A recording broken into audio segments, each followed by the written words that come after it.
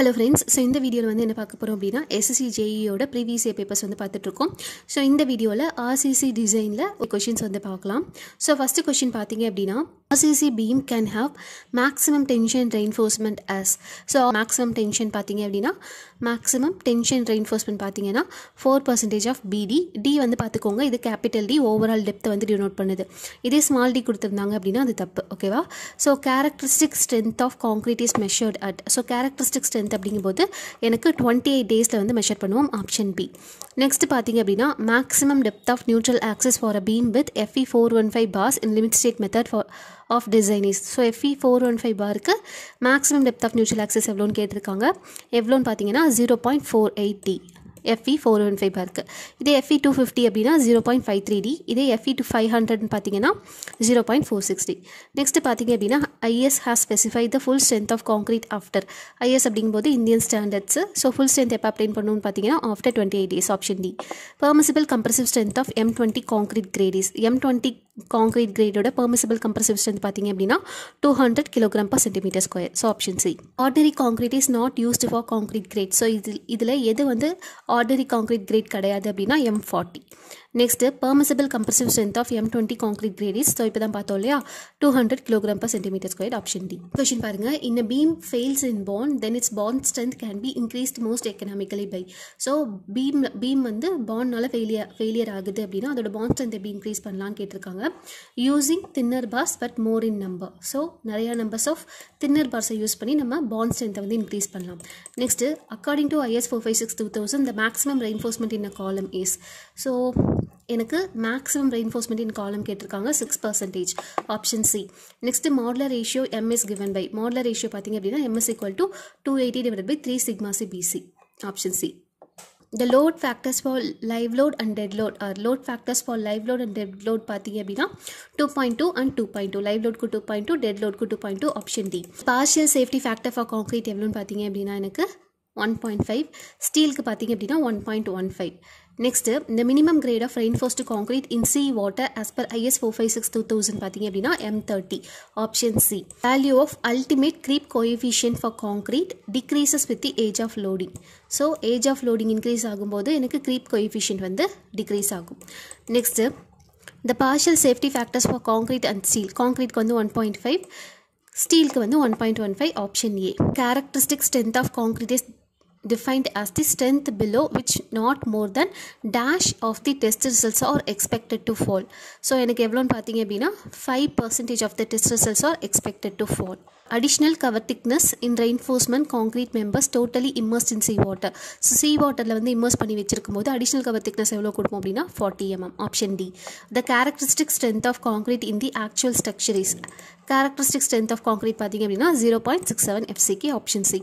In limit state of collapse against flexure, the maximum strain in tension reinforcement and failure shall not be less than. So maximum strain கேட்டிருக்காங்க 0.002 plus FI/1.15 ES. According to IS 456/2000 the maximum depth of stress block for balanced section of beam of effective depth D using steel with FI 250. FI 250 ஓட maximum depth of neutral axis தான் கேட்குறாங்க. So எவ்வளோன்னு பார்த்தீங்க அப்படின்னா FE 250க்கு இப்போ தான் பார்த்தோம் இல்லையா, 0.53D.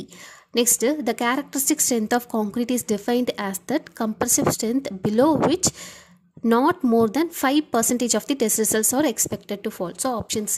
Modulus of elasticity of concrete can be assumed as follows, where FCK is the characteristic cube compressive strength of concrete in Newton per mm². So இது தெரியும் இல்லையா, modulus of elasticity of concrete வந்து 5000√FCK. The horizontal distance between the parallel reinforcement in RC slab shall not be more than. So எனக்கு horizontal distance between the ரெண்டு parallel main reinforcement இருக்குது அப்படின்னா அதோட horizontal distance எதை விட அதிகமாக இருக்கக்கூடாது அப்படின்னா 3 times the effective depth of the slab, ஓகேவா, 3D.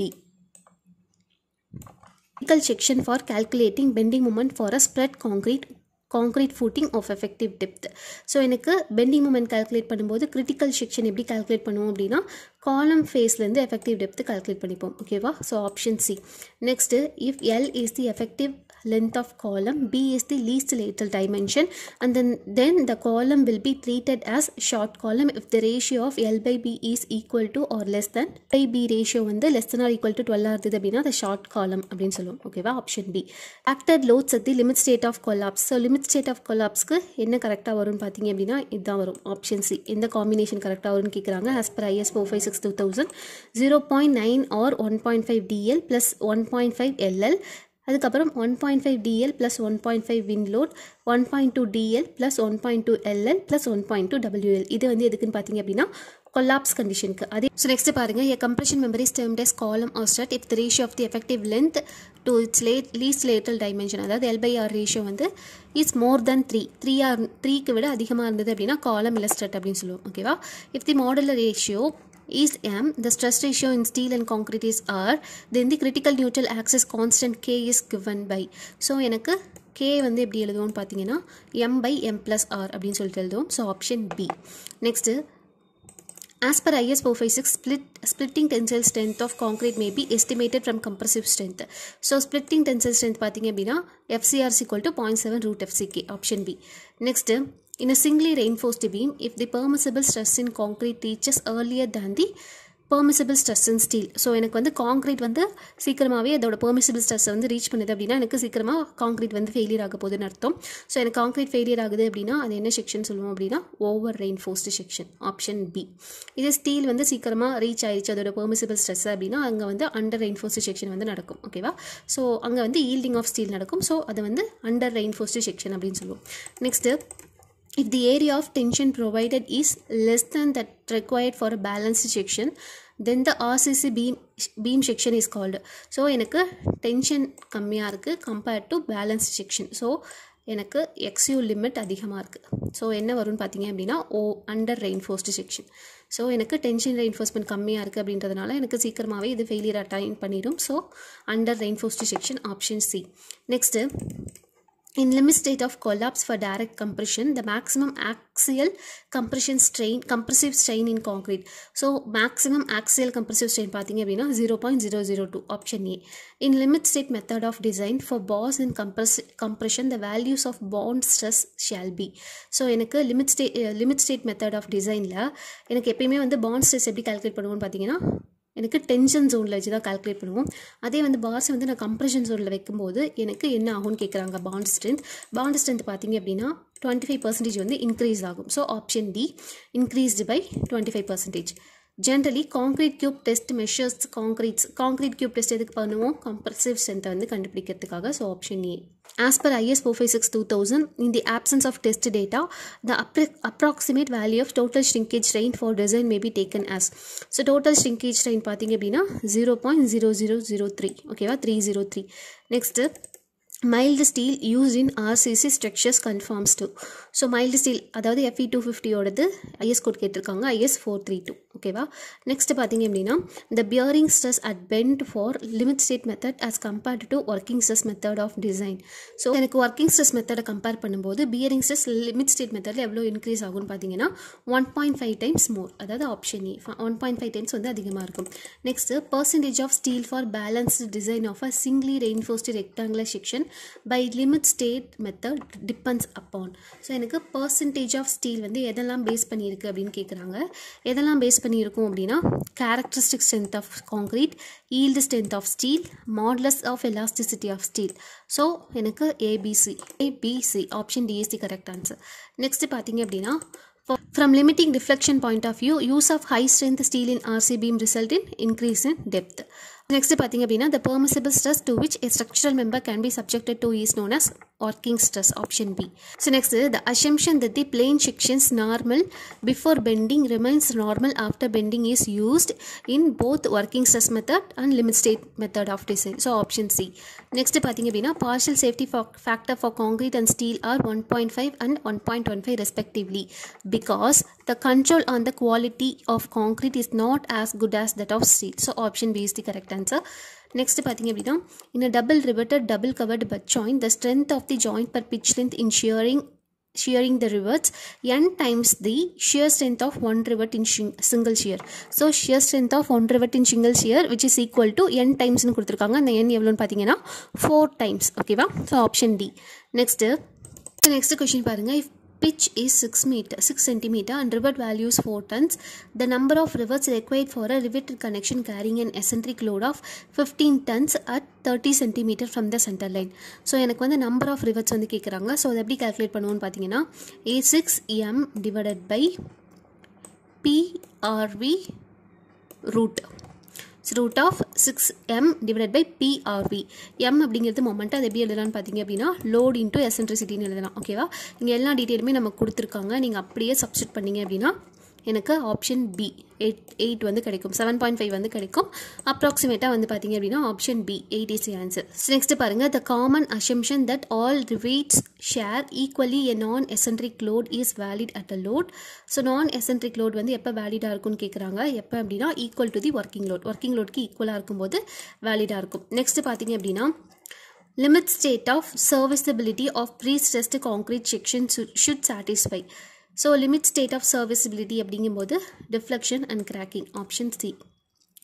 Next, the final deflection due to all the loads including the effects of temperature, creep, shrinkage and measured from as cast level of support of floors, roofs and all other horizontal members should not exceed span by 250. இது IS கோட்ல இருக்கக்கூடிய detail. ஓகேவா? Final deflection பார்த்தீங்க அப்படின்னா எனக்கு span by 250 விட exceed ஆகக்கூடாது.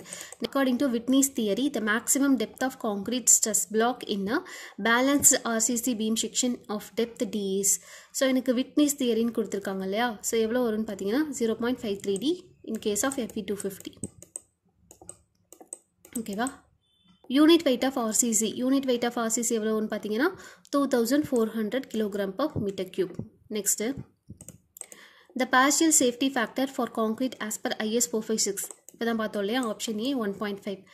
Next, the approximate allowable stress in axial compression in reinforced concrete is. So எனக்கு axial compression கொடுத்துருக்காங்க. approximate allowable stress வந்து 0.25 FCK, option A. Next, the tensile strength of concrete to be used in design of reinforced concrete members is. So tensile strength of concrete இருக்கா அப்படின்னு கேட்டா 0. Option D is the correct answer. Concrete வந்து tensile strength கிடையாது, option D. Next, the minimum quantity of cement content that is needed in 1 meter cube of reinforced concrete which is not directly exposed to weather. So எனக்கு minimum quantity of cement content எவ்வளோ இருக்குன்னா 300 kg per meter cube வந்து இருக்கும். ஓகேவா? Next, the allowable tensile stress in high yield strength deformed steel stirrups used in reinforced cement concrete is.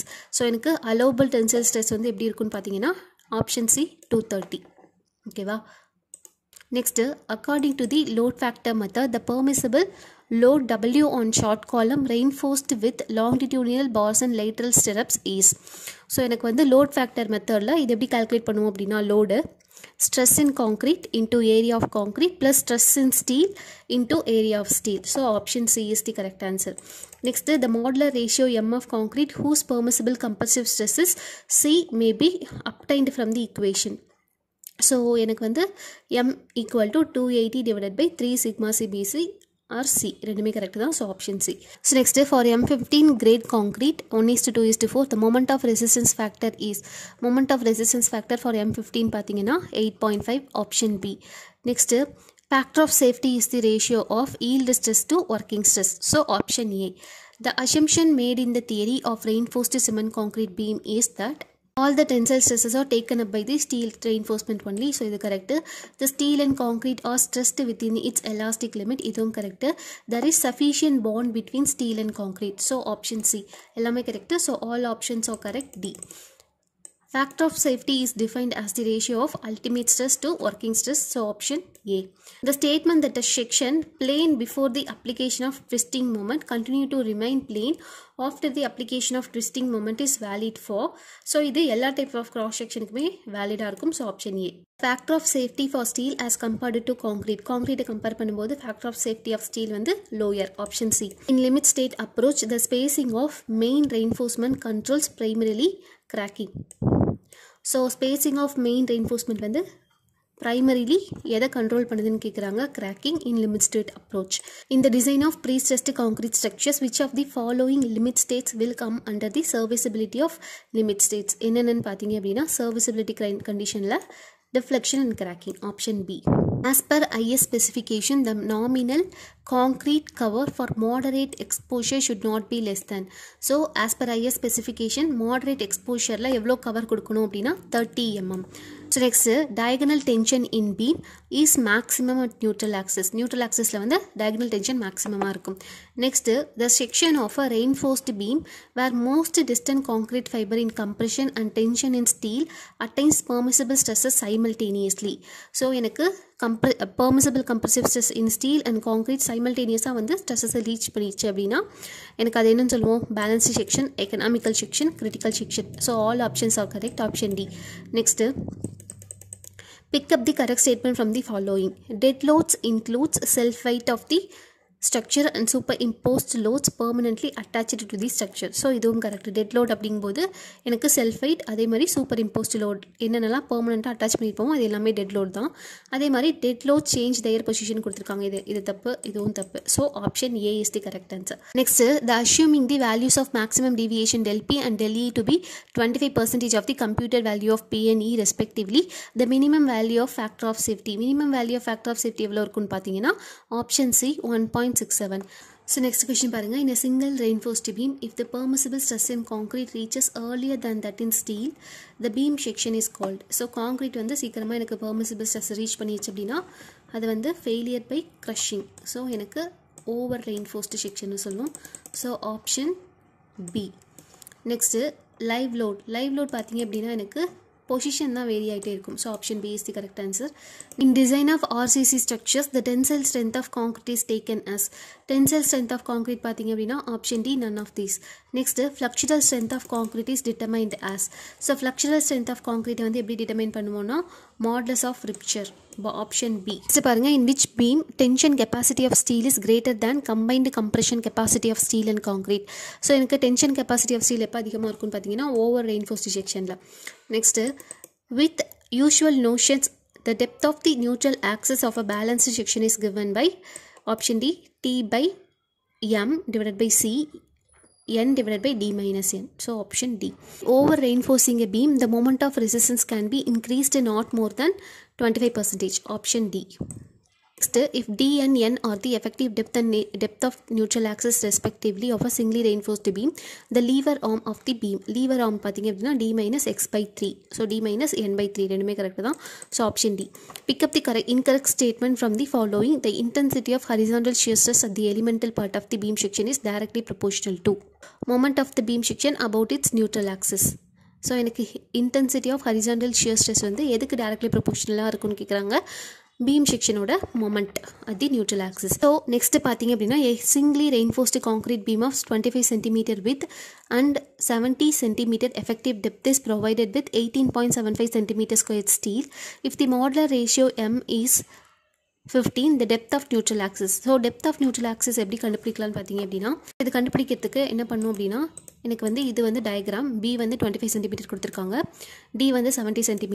இது வந்து இந்த x ஓட வேல்யூ டெப்த் ஆஃப் நியூட்ரல் ஆக்சிஸ்னா இந்த x ஓட வேல்யூ தான் கண்டுபிடிக்கணும். அதே மாதிரி AST வந்து 18.75 cm ஸ்கொயர் கொடுத்திருக்காங்க. M ஓட வேல்யூ அதாவது மாடுலர் ரேஷியோ வந்து 15 கொடுத்திருக்காங்க. ஸோ ஃபார் கிராக்டு செக்ஷன் அதாவது பேலன்ஸ்டு செக்ஷனுக்கு BX by 2 equal to MAST D minus X. So இப்படி தான் கண்டுபிடிக்கணும். ஸோ B ஓட வேல்யூ வந்து நமக்கு கொடுத்திருக்காங்க இல்லையா 25னு கொடுத்திருக்காங்க. அதே மாதிரி x தான் நம்ம கண்டுபிடிக்கணும். x square by 2 equal to m ஓட value 15 into 18.75 into 70 minus x. So இது சால்வ் பண்ணோம் அப்படின்னா எனக்கு 30 cm வந்து கிடைக்கும். ஓகேவா? ஸோ ஆப்ஷன் பார்த்தீங்க அப்படின்னா எனக்கு option C 30 cm. So next, if the neutral axis of a T-beam is below the slab, the relationship between the flange with B, depth of neutral axis N, thickness of slab DS, effective depth of beam D, gross area of tension steel AT, and then the modular ratio may be stated as. Modular ratio வந்து இதில் கேட்டிருக்காங்க. So இதில் எதுவுமே option correct கிடையாது. So none of these, option D.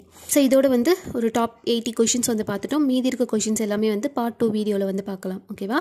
So இதில் ஏதாவது doubt இருந்தது அப்படின்னா எனக்கு கமெண்ட் பண்ணுங்கள். இதோட PDF நான் ஆல்ரெடி சிவில் ஸ்டடி யூனிட் அப்படின்ற டெலகிராம் குரூப்பில் ஷேர் பண்ணியிருக்கேன். வேணுன்றவங்க யூஸ் பண்ணிக்கோங்க. இந்த வீடியோ யூஸ்ஃபுல்லாக இருந்தது அப்படின்னா கண்டிப்பாக சப்ஸ்கிரைப் பண்ணுங்கள். தேங்க்யூ.